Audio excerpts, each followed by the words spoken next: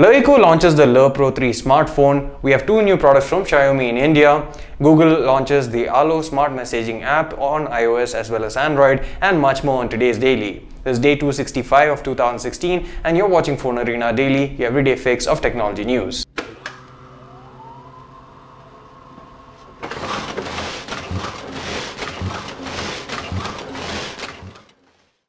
LeEco has just announced the Le Pro 3 smartphone that features a 5.5-inch Full HD display with 2.5D curved Corning Gorilla Glass. It has a unibody metal design that packs inside a 4070 mAh battery that is quick charge 3.0 compliant and also is bundled with a 24-watt charger that provides 3 hours of talk time in just 5 minutes of charge. The device is powered by a Snapdragon 821 quad-core processor that's clocked in at 2.35 GHz. You get two variants, one with 4GB of RAM and 32GB of internal UFS 2.0 storage, and the other with 6GB of RAM and 64GB of UFS 2.0 storage.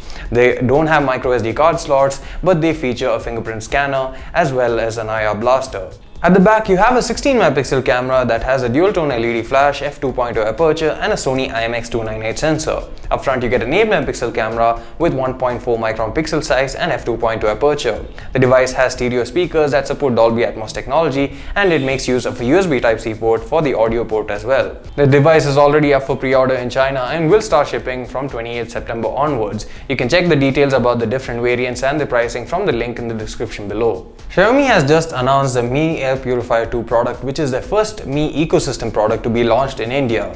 The device has an 802.11n Wi-Fi connection that allows you to connect it to your home network and monitor its usage as well as other settings over the Mi Home app on both Android as well as iOS. The device will set you back Rs 9,999 and will also come with a replaceable filter that has a lifespan of roughly 6 months, which depends more or less on your usage, and that will cost you another Rs 2,499. The Mi Air Purifier 2 will be available starting from September 26th at 12 PM on Mi.com and will also be available from Flipkart starting on October 2nd.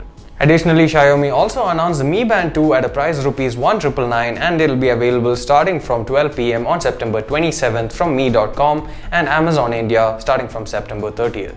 Samsung has just announced that they have imported around 500,000 units of the Galaxy Note 7 that are free from any manufacturing defects. These units are now available across different carrier as well as retail outlets for users to exchange in exchange for their old Note 7, which is faulty. Additionally, Samsung also said that they'll be releasing a software update that makes sure that the non-faulty units will have a green battery percentage icon instead of the regular icon found on the faulty Galaxy Note 7 units in order to make the users reassured that their unit is in fact a safe one. Google has just launched the Allo smart messaging app that it announced alongside the Duo video calling app back during Google I/O in May.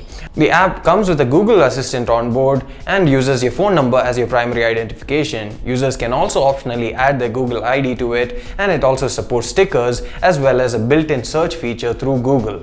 Google Allo is available on both Android and iOS starting from today, and you can download them from the link in the description below. Today's deal of the day is an offer on the Toshiba Canvio portable 1TB hard disk drive that is available in both red and black colors and at a discounted rate of Rs 4,399 compared to the MRP of Rs 5,670. You can purchase the hard disk from the link in the description below exclusively through Flipkart.